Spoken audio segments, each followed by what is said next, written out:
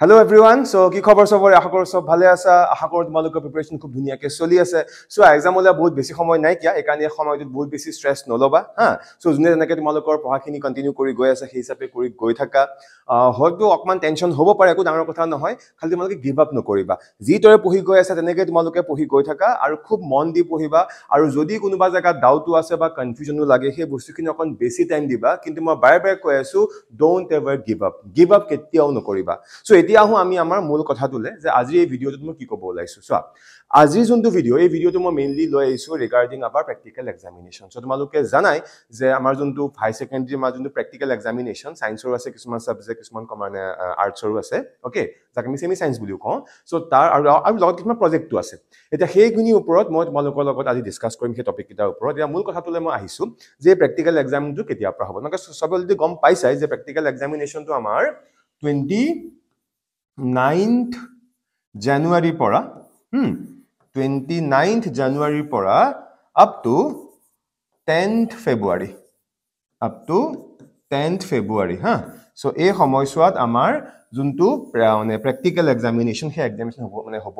আৰু হেবিলাক তোমালোকৰ স্কুলখনে ডিসাইড কৰিব যে তোমালোকৰ কোন দিনাখন কোনটো প্ৰেক্টিকেল হয় এতিয়া চোৱা এই টপিকটোৰ ওপৰত অলৰেডি এটা ইয়াৰ ওপৰত এখন মানে এটা নোটিছ অলৰেডি গভৰ্ণমেণ্টে উলিয়াইছে যোনখন আমাৰ আসাম ষ্টেট স্কুল এডুকেশ্যন বোৰ্ডে নোটিছখন অলপমান পুৰণি কিন্তু পুৰণি যদিও মই বহুত আগত কোৱা নাছিলো কথাখিনি মই আজি মই ধুনীয়াকৈ ডিসকাস কৰি দিম চোৱা এই যিখন নোটিছ ইয়াত তোমালোকে দেখিবা ইয়াত তোমালোকে গম পাবা যে এই নোটিছখনত কিছুমান পইণ্ট হাইলাইট কৰিছে হল সো ধুনীয়াকৈ মই দেখুৱাই দিওঁ নোটিছখন কি দিয়া হৈ আছে সো ইয়াত মেইন কথা কিটাই আছে প্ৰথম পইণ্টটো লিখা আছে যে প্ৰেক্টিকেল যোনটো এক্সামিনেশন হেতু কেতিয়া পৰা আৰম্ভ হ'ব হেতু 29th January to 10th February লৈকে চলিব ঠিক আছে এতিয়া ইয়াত মন কৰিবলগীয়া কথাটো হ'ল যে আমাৰ এই যোনটো প্ৰেক্টিকেল এক্সামিনেশন হা এই প্ৰেক্টিকেল এক্সামিনেশনটো ইয়া আগৰ বছৰলৈকে এই প্ৰেক্টিকেল এক্সামিনেশন কোৱেশ্চন পেপাৰ এখন আমাৰ কাউন্সিলৰ পৰা আহিছিলে কিন্তু এই বছৰৰ পৰা মিন্স তোমাৰ যোনটো হ'বলৈ গৈ আছে এই বছৰৰ পৰা কিন্তু এই এক্সামিনেশনৰ যিখন কোৱেশ্চন পেপাৰ এখন কাউন্সিলৰ পৰা নাহে এখন কি কৰিব তেওঁলোকে ডিস্ট্ৰিক্ট ওয়াইজ কৰি দিছে মানে প্ৰত্যেকখন ডিস্ট্ৰিক্টৰ কাৰণে নগাঁৱৰ কাৰণে মানে নগাঁও ডিস্ট্ৰিক্ট দেন তেজপুৰ বা গুৱাহাটী মানে বেলেগ বেলেগ ডিস্ট্ৰিক্টৰ যোন মানে ডিস্ট্ৰিক্ট লেভেলৰ এখন কমিটি থাকিব আৰু সেই কমিটিখিনি এই এক্সামটো পাতিব আৰু এই যোনটো প্ৰেক্টিকেল এক্সামিনেশন ইন মানে এটো আমাৰ যোনজন আইএছ যাক আমি ইন্সপেক্টৰ অফ স্কুল বুলি কওঁ সেই তেওঁ কনসাৰ্ন হ'ব ইয়াত গোটেই বস্তু ধুনীয়াকৈ দি থোৱা আছে বুজি পালা সো একানে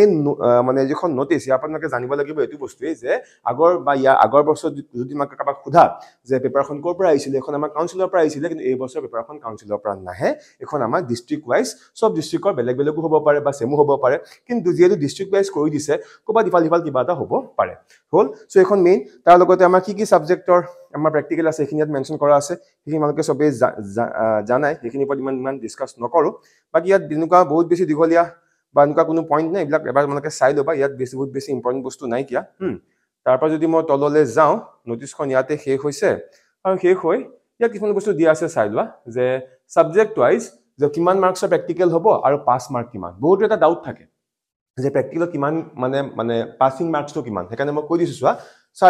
ফৰ এক্সাম্পল সাপোজ মই ফিজিক্সৰ কথাই কৈছো এতিয়া তুমি ফিজিক্স চোৱা তো ফিজিক্সৰ কাৰণে ফুল মাৰ্কছ হ'ল 30 আৰু পাস মাৰ্ক কিমান 12 মানে তুমি প্ৰেক্টিকেলত পাস কৰিবৰ কাৰণে তুমি 12 মাৰ্কস পাবই লাগিব মানে তুমি যদি 12 তকে কম পাই যোৱা তেতিয়া কিন্তু তুমি প্ৰেক্টিকেলত ফেইল কৰিবা হল সো এটো আসলে ইয়াত মূল কথাখিনি এতিয়া আমি তাৰ পিছৰ বস্তুখিনিলে আহো চোৱা এতিয়া এই যে প্ৰেক্টিকেল মই স্পেশালি ফিজিক্সৰ কথা কৈ আছো সো এই প্ৰেক্টিকেলৰ ওপৰত মোৰ অলৰেডি কিছুমান ভিডিও কিন্তু বনাই থোৱা আছে হে কাৰণে যদি তোমালোকে এতিয়াও প্ৰেক্টিকেলৰ কাৰণে ভয় কৰি আছা চিন্তা কোনো কাৰণ নাই কিয়া সো এই ভিডিও বিলাক চোৱা মই টোটাল 6টা ভিডিও বনাই থোৱা আছে this is my first experiment ইয়াক মই মেইনলি কৰাই থোৱা আছে গ্লাস ল্যাব বাই পিন মেথড এটো মোস্ট ইম্পৰ্টেন্ট হয় এটো প্ৰায় থাকে হা সো এই প্ৰেক্টিকেলটো ধুনীয়াকৈ মই কৰাই থোৱা আছে আৰু ইয়া যিমান বিলাক লিংক আছে লিংক গোটেইখিনি মই মোৰ ডেসক্ৰিপচন বক্স তাত মই দি দিম তোমালোকে গৈ এক্সামৰ আগে এই গোটেই কিটা প্ৰেক্টিকেল ধুনীয়াকৈ তোমালোকে চাই ল'ব পাৰিবা মই ধুনীয়াকৈ কৰাই থোৱা আছে ঠিক তেনেদৰে তাৰ পিছৰ যোনটো প্ৰেক্টিকেল হেতু হৈ গল চোৱা প্ৰিজম So prism to প্ৰায় কমন হয় তো এক্সামত দিয়ে মানে হা সো প্ৰিজম এক্সপেৰিমেন্ট বাই পিন মেথড এটো মানে এটো মই ধুনীয়াকৈ কৰাই থোৱা আছে ইয়াৰ মই যোনটো লিংক মানকক দি দিম মই ডেসক্ৰিপচন বক্সত তাৰ পিছত যোনটো third and fourth practical হেকিটা mainly আমাৰ বাৰ মেগনেটৰ এক্সপেৰিমেন্ট হয় আৰু সেই এক্সপেৰিমেন্ট মানে বাৰ মেগনেটৰ ওপৰত দুটা মানে প্ৰেক্টিকেল আছে এটা হল সাউথ পইন্টিং সাউথ এটা হল সাউথ পইন্টিং নৰ্থ এই দুইটা কৰাই থোৱা আছে ইয়াৰ মই মানকক লিংকটো দি দিম তাৰ পিছত যদি মই চাও প্ৰেক্টিকেল নাম্বাৰ মানে এক্সপেৰিমেন্ট নাম্বাৰ 6 এটো হৈ গল আমাৰ মিটাৰ ব্ৰিজ মানে এটো মেইনলি হুইস্টন ব্ৰিজ প্ৰিন্সিপলৰ ওপৰত কাম কৰে সো মিটাৰ ব্ৰিজ সো ইয়াৰ ওপৰতো ধুনিয়াকৈ মই প্ৰেক্টিকেলটো কৰাই থোৱা তোমাক চাই দিব পাৰিবা আৰু ফাইনালি যোনটো প্ৰায় আহে হেতু হৈ গল আমাৰ ভেৰিফিকেশন অফ ওহমছ ল 6 number practical so a2 উপৰতো কিন্তু কেতিয়াবা কোৱেশ্চন আহে বা এটো প্ৰ্যাকটিক্যালি কৰিবলৈ দিয়ে সো মেইনলি ছটা প্ৰ্যাকটিক্যালি খুব বেছি ইম্পৰ্টেন্ট হয় সো গুটেই কিটা প্ৰ্যাকটিক্যাল মই ধুনিয়াকৈ কৰাই থোৱা আছে আৰু এই প্ৰত্যেকটো প্ৰ্যাকটিক্যালৰ যোনটো লিংক সেই লিংকটো মই তোমালোকক ডেসক্ৰিপচন বক্সত দি দিম আৰু তাত গৈ তুমি ধুনিয়াকৈ প্ৰ্যাকটিক্যালটো চাই লব পাৰিবা এতিয়া আহো ইয়াৰ পিছৰ পইণ্টলৈ চোৱা এটা মূল কথাটো হ'ল যে আমাৰ কাউন্সিলৰ যোনটো ৱেবসাইট তাত আৰু এখন নোটিছ দি থোৱা আছে এই নোটিছখনত কি কৰা হৈছে মানে এই বছৰৰ কাৰণে কিছুমান গাইডলাইনছ দি দিছে মানে প্ৰ্যাকটিক্যাল ওয়াইজ কেনেকুৱা ধৰণৰ কোৱেশ্চন আহিব পাৰে সেইটো আমাৰ কাউন্সিলে ধুনিয়াকৈ এটা ৱেবসাইটত দি থোৱা আছে তোমালোকে চাই লোৱা এখনত ধুনিয়াকৈ দেখুৱাই থোৱা আছে this is only for 2025 মন কৰিছা so this is the suggestive guideline for physics practical অকল physics বুলিয়ে নহয় আমাৰ গুটেই কেইটা প্ৰ্যাকটিক্যালৰে আছে ঠিক আছে মই তোমাক ধুনিয়াকৈ দেখুৱাই দিম যদি মই ফিজিক্সৰ চাও ফিজিক্সৰ মই কৈছিলে ফুল মাৰ্কস 30 আৰু পাস মাৰ্ক কিমান পাস মাৰ্ক হৈ গল 12 3 ঘণ্টা প্ৰ্যাকটিক্যাল হ'ব আৰু ইয়াত কেনেকুৱা ধৰণৰ বস্তু আহিব সব ইয়াত এটা জাস্ট আইডিয়া দিছে চোৱা ইয়াত সব বস্তু লিখা আছে এইখিনি অকন ভালকৈ তোমালোকে চাই লোৱা ইয়া কি দিয়া আছে ইনস্ট্ৰাকশন টু দা এক্সামিনাৰ্স আৰু ইয়া যোনখিনি পইণ্ট কোৱা হৈ আছে মই তাৰ পৰা মেইন পইণ্টটো তোমালোকৰ লগত ডিসকাস কৰিম চোৱা আমাৰ সেকশন দুটা আছে সেকশন এ আৰু সেকশন বি এতিয়া আমি কি কৰিব লাগিব সেকশন এ বা সেকশন বি এই দুইটাৰ পৰা যি কোনো এটা এক্সপেৰিমেন্ট আমি কৰিব লাগিব সেই এক্সপেৰিমেন্টটো তুমি সেকশন এ পৰাও কৰিব পাৰা বা সেকশন বি পৰাও কৰিব পাৰা এনেকুৱা নহয় যে সেকশন এ পৰা এটা বা সেকশন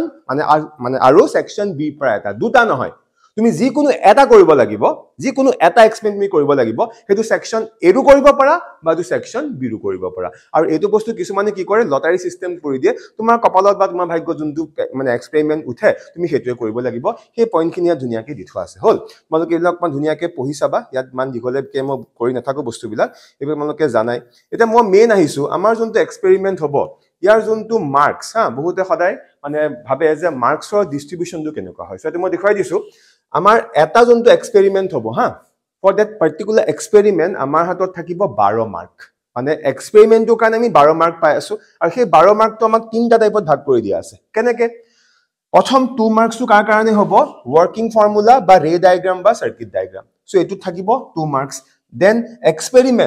এক্সপেৰিমেন্টত থাকিব 8 মাৰ্কস আৰু ৰিজাল্টত থাকিব 2 মাৰ্কস টোটাল কিমান 12 মাৰ্কস তাৰ পিছত যদি মই তললৈ যাওঁ তেনলে তোমালোকে গম পাই যাবা নেক্সট আমাৰ থাকিব one activity বা এটা report বা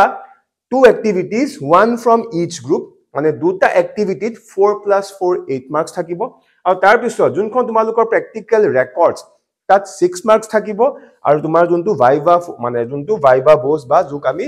মানে সিম্পলি ভাইভা বুলিও কম তাত থাকিব 4 marks আৰু গুটেইখিনি মিলি আমাৰ কিমান marks আহি আছে 30 marks আহি আছে এটো মই অকন তোমালোকক সিম্পল কৰি বুজাই দিম সত তোমালোকক যেতিয়া বুজিবলৈ সুবিধা হ'ব যে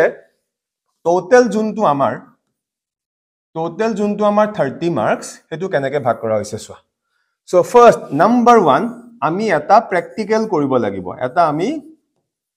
প্ৰ্যাকটিক্যাল এক্সপেৰিমেন্ট আমি কৰিব লাগিব আৰু এই প্ৰ্যাকটিক্যাল টু যোনটো এক্সপেৰিমেন্ট ইয়াত আছে 12 marks ঠিক আছে এতিয়া 12 marks টু কেনেকে ভাগ কৰা হৈছে 2 + 8 + 2 হল মানে এতিয়া এই ফাৰ্স্ট 2 mark টু তুমি কি কৰিব লাগিব তাৰ ওয়াৰ্কিং প্ৰিন্সিপল বা যদি তাৰ কিবা সাৰ্কিট ডায়াগ্ৰাম আছে মানে বেসিক কথাখিনি ঠিক আছে দেন 8 মাৰ্ক যোনটো 8 মাৰ্কত তুমি গুটেই প্ৰ্যাকটিক্যালটো কৰিব লাগিব ইচ্ছা কৰিলে তাত তুমি এপাৰেটাছ ৰিকোয়াৰ্ড লিখিবও পাৰা বা নিলিখিলেও কোনো কথা নাই মানে হেখিনি লিখিব লাগিব বা এটো কম্পালসৰি নহয় মানে মেইনলি টেবলখন ড্ৰ কৰিব লাগিব তুমি কি কৰিলা কি ক্যালকুলেশন কৰিলা সব তুমি লিখিব লাগিব আৰু লাষ্টৰ যোনটো 2 মাৰ্ক এটো হ'ব ৰিজাল্টটো যে তুমি ৰিজাল্টটো কি পাইছা ইয়েস বুলে তুমি সব কৰিলা ঠিক আছে সো সব কৰাৰ পিছত যদি মানে ৰিজাল্টটো বুলে ভুল আহিছে তেতিয়া তুমি আগৰ মাৰ্কস বিলাক পাবা কিন্তু তুমি এই মাৰ্কসটো তুমি হয়তো নাপাবও পাৰা সেই কাৰণে এটো এই 12 মাৰ্কস ধুনিয়াকৈ ভাগ কৰি দিয়া হৈ আছে তোমাকে প্ৰপাৰ কৰিব লাগিব তাৰ পিছত আমাৰ এটো আমাৰ 12 মাৰ্কস হৈ গল এটা বাকি যোনটো আমাৰ ৰিমেইনিং মাৰ্কস আছে তাৰ ভিতৰত কি হৈ যাব 4 + 4 8 মাৰ্কস তুমি পাবা দুটা তোমালোকৰ এক্টিভিটি আছে মানে মই যে কৈছিল অকমান আগতে এটা সেকশন এ আৰু এটা কি আৰু এটা হৈ গল আমাৰ সেকশন বি মানে তুমি সেকশন এ পৰা এটা এক্টিভিটি কৰিব লাগিব আৰু সেকশন বি পৰাও তুমি এটা এক্টিভিটি কৰিব লাগিব মানে সেকশন এ কেবাটাও এক্টিভিটি দিয়া থাকিব পাৰে তুমি ইয়াৰ পৰা এটা চুজ কৰিবা হেতু কাৰণে 8 মাৰ্কস আৰু বি টো তোমাৰ কেইবাটা এক্টিভিটি দিয়া থাকিব পাৰে তো তাৰ পৰা তুমি এটা এক্টিভিটি চুজ কৰিবা তুমি হেতু কৰিব লাগিব আৰু এই দুইটাত 4 + 4 তোমাৰ কিমান আহি গল 8 মাৰ্কস কি কলো বুজি পালানে মানে কিমান হল সোৱা 12 আৰু 8 মানে আমাৰ 20 মাৰ্ক ইয়াত আহি গল তো টোটাল মাৰ্কস আছিল কিমান 30 এটা বাকি 10 মাৰ্কস টু কত বাকি 10 মাৰ্কসৰ ভিতৰত তোমাৰ যোনখন কপি মানে তোমাক তুমি এক্সামত লিখা কপিখনৰ কথা কোৱা নাই কিয়া যোনখন আমাৰ প্ৰেক্টিকেল নোটবুক যিখন আমি কলেজত বা স্কুলত যোনখন আমি ৰেগুলাৰলি লৈ যাও যত আমাৰ টিচাৰসকলে সাইন কৰি দিয়ে যত আমাৰ এটা ইনডেক্স পেজ থাকে সেই ইনডেক্স পেজটো প্ৰপাৰলি সাইন কৰাবা সো সেই যোনখন প্ৰেক্টিকেল নোটবুক বা প্ৰেক্টিকেল কপি তাত তোমাৰ আছে টোটাল 6 মাৰ্কস বুজি পালানে ক্লিয়াৰ হৈছে আৰু তাৰ পিছত সবতকে লাষ্টৰ বস্তুটো হল ভাইভা So Viva যোনটো হেতু ওপৰত থাকিব 4 মাৰ্কস কি কৈছো বুজি পাইছানে yes আৰু Viva টো যোনজন তোমালোকৰ এক্সটাৰ্নাল আহিব তেওঁ তোমালোকক খুদিব আৰু Viva কোৱেশ্চন টো কি খুদে বা Viva কিমান মাৰ্কস দিয়া হ'ব হেতু সেই টিচাৰজনৰ ওপৰত ডিপেন্ড কৰিব সেই কাৰণে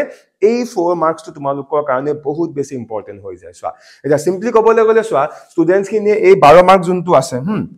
এই 12 মাৰ্ক টো ষ্টুডেন্টে পাই যায় ইয়াত কোনো টেনচন নাথাকে তাৰ লগতে এই যোনটোটা আমাৰ কি আছে আমাৰ কিটা এক্টিভিটি আছে তাৰো 8 মাৰ্কস টো পাই যায় আৰু এই 6 মাৰ্কস যোনটো আছে হেতু কলেজ বিলাকে বা স্কুল বিলাকে দিয়ে কিন্তু এই ভাইভাৰ যোনটো 4 মাৰ্কস ন এইটোৱে ডিসাইডিং ফেক্টৰ হৈ যায় কিয় তোমাক কি কৰিব যোনজন তোমাৰ এক্সামিনাৰ আছে লাগিলে ফিজিক্সৰে হওক কেমিষ্ট্ৰিৰে হওক তেওঁ প্ৰেজেন্ট থাকিব তেওঁ তোমাক কোৱেশ্চন কৰিব এটা কোৱেশ্চন টো তুমি যোনটো প্ৰেক্টিকেলৰ ওপৰত মানে তুমি যোনটো প্ৰেক্টিকেল কৰি আছা তাৰ ওপৰতো হ'ব পাৰে বা সেই সময়ত তোমাক হয়তো খুদিব পাৰে যে তুমি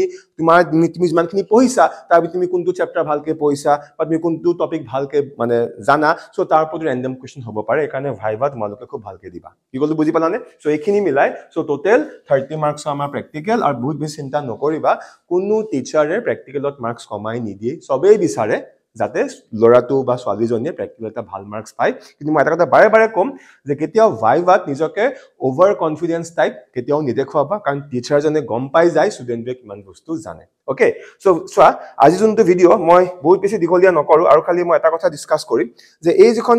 যোনটো আমাক ফৰ্মেট দিয়া হৈ আছে ইয়াত চাবা ইয়াত মই এখিনি কথা কৈ দিলৱে এটা ইয়াতে অকল ফিজিক্স বুলি নহয় বাকি গোটেই বিলাক সাবজেক্টৰ আছে ফিজিক্সৰো আছে কেমিষ্ট্ৰিৰো আছে সবৰে আছে এটা মই খালি এটা আইডিয়া দিছো অকমান আগত যে মই কৈছিলো যে সেকশন দুটা আছে এটা এ সেকশন এটা এ সেকশনৰ এইবিলাক হল আমাৰ experiment সোৱা this is section A for physics the A section not so this is experiment number 1A দেখা পাইছা নে this is Ohm's law আৰু এটো হৈ গল আমাৰ experiment number 2A তাৰ পিছত experiment 3A then তাৰ যদি আমি next page ত যাও experiment 4A then সোৱা 5A then 6A okay এটা A বুলি মানে কওঁতে এই গুটেখিনি আহি গল আৰু এখিনি হৈ গল এক্টিভিটি কাৰ কাৰণে A সেকশনত এটা A সেকশনত আমাৰ এই কিটা এক্টিভিটি আছে এক্টিভিটি 1 এক্টিভিটি 2 then এক্টিভিটি ইয়া তোমালোকে সোৱা এক্টিভিটি 3 then এক্টিভিটি 4 সো এখিনি হৈ গল আমাৰ সেকশন A কাৰণে এতিয়া আমি আইছো সেকশন B yes এটা তোমালোকে কি কৰিব লাগিব এই প্ৰেক্টিকেলটো ক্ষেত্ৰত তুমি সেকশন A পৰাও এটা যিকোনো এক্সপেৰিমেন্ট লব পাৰা বা কাবাৰ বুলে সেকশন A কিতাৰ ভিতৰত ভাল লাগা নাই তোমালোকে সেকশন B পৰা চুজ কৰিব পাৰা বাট মই বাৰে কৈ আছো কেতিয়াবা কিন্তু টিচাৰে আমাক ৰেন্ডমলি চুজ কৰিবলৈ দিয়ে yes মানে কেতিয়াবা লটাৰী টাইপো হৈ যাব পাৰে দা সেকশন B কোনখিনি আছে এইখিনি সোৱা 1B yes this is experiment number 1B this is 2B then this is 3B মন কৰিছা this is 3B then this is যদি তললে যাও then this is 4B এয়া refractive index of glass then this is 5B হল এটা হল আমাৰ experiment তেনেকৈ যদি আমি এক্টিভিটিজ যাও তেনেকৈ সেকশন B ৰ আমাৰ কিছুমান এক্টিভিটি আছে সোৱা এক্টিভিটি 1 এটা কাৰ কাৰণে সেকশন B কাৰণে এক্টিভিটি 1 then তেনেকৈ চাবলৈ গলে আৰু আছে এক্টিভিটি সোৱা এটো এক্টিভিটি 2 then এক্টিভিটি 3 এক্টিভিটি 4 এনেকৈ আমাৰ কিছুমান এক্টিভিটিজ আছে এটা এক্টিভিটিজ কি কৰিব লাগিব এক্টিভিটিজ তুমি সেকশন A পৰা এটা কৰিব লাগিব আৰু সেকশন B পৰা তুমি এটা কৰিব লাগিব মানে তুমি এক্টিভিটি কৰিব লাগিব দুটা